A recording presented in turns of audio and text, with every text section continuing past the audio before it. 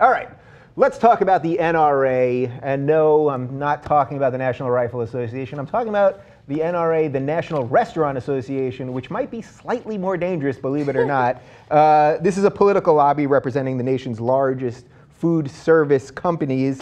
And they're one of the most powerful lobbyists on Capitol Hill. They get a lot of crazy shit done. Let's take a look.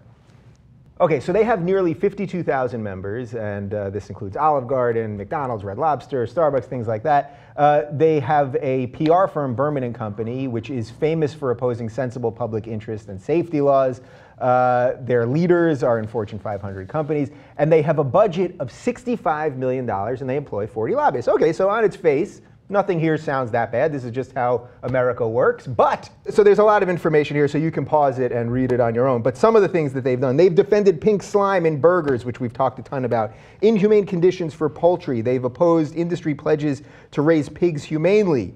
They've opposed Paycheck Fairness Act for waiters and waitresses, Pregnancy Discrimination Act, and they've blocked a federal minimum wage increase for restaurant employees. They've found loopholes to exclude employees from the new health care law, all kinds of stuff. And there's a lot more. And nobody talks about this. And you know, we talk about lobbying and money in politics all the time here. But I thought this was sort of interesting because it brings it literally to our table, right? The stuff that we are putting in our body. Yeah, the stuff right there.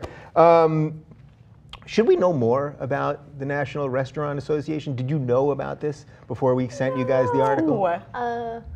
In full disclosure, I worked for Olive Garden when I was in high school, so I knew really? we were. Yeah, I knew we were part of the NRA. Yeah. The other NRA. Do they need a different name because we so associate NRA with obviously the rifle thing? Or this is their plan? This is the way they like hide. So it's like hiding in plain sight. Right. Well, wasn't you know, the WWF used to be the World Wrestling Federation, and then the World Wildlife Federation stepped in, and then the WWF, the wrestling one, became World Wrestling Entertainment or something. So shouldn't we force this other NRA to get another name so we could all focus on them a little more? So we can understand them and get a good look at them? Yeah, sure. Yeah. Wait, before we move any further, what do we need to know about the unlimited salad? It's too good to be true, right? A lot of calories in that thing. You know what you can know? What? You can switch the salad and you can switch the soup for free.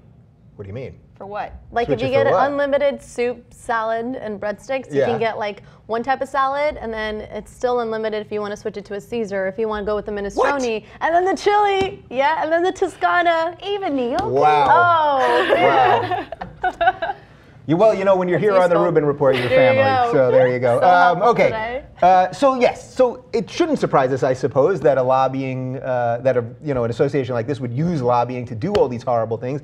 But shouldn't we know about this? Shouldn't we be talking about this? Why is this never discussed?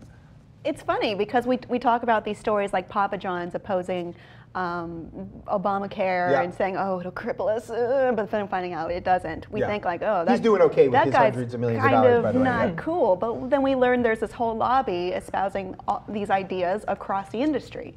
It's not just one billionaire. Yeah. Should the government? Why is the government so involved in our food? Isn't that like the bigger problem here, that we've so separated ourselves from our food source, you know what I mean? We don't do any kind of farm-to-table stuff. So then, of course, when you have all these middlemen that are, putting laws in that allow for all these chemicals and all this other stuff. I mean, that's a big question. Why is the government involved in our food? It's necessary for survival.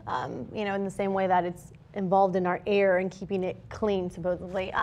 But it's also involved in our food for profit because it has a lot of corporate interests to protect. I mean, you look at the dairy industry, the subsidies that they get, agriculture. It's a place where they can make a lot of money, and politicians get a lot of money from these corporations, so it matters to them. Yeah, so money in politics, of course. One of the things that I thought was interesting is that they've fought against lower sodium levels in food, which generally they say lower sodium is good for you. But it doesn't taste as good. That's why. They want to sell more food and they want their products to be tasty. Oh, so you're saying that the NRA is not in it for our public good. They're in it for us to buy more of their shit. I mean, are they in it with the salt people? Like, you know what I mean? Like, is it just Sure. one big clusterfuck? I mean, I'm sure if we look further, we'll find that there is profit to be had in certain areas, and that's why it's happening.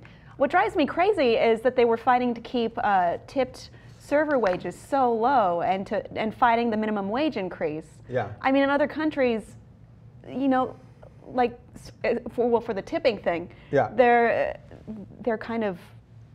they don't encourage tipping, or it's looked upon as more, you know, like, oh, you don't think I was good enough in my job. Yeah. It's more of something you can be prideful of, even your work as a waiter. Yeah. Well, speaking of that, did you guys know that YouTube is going to start putting a tip jar right over there? So I'm just saying, if you like what we're doing here, you could just, it's not there yet, I don't think.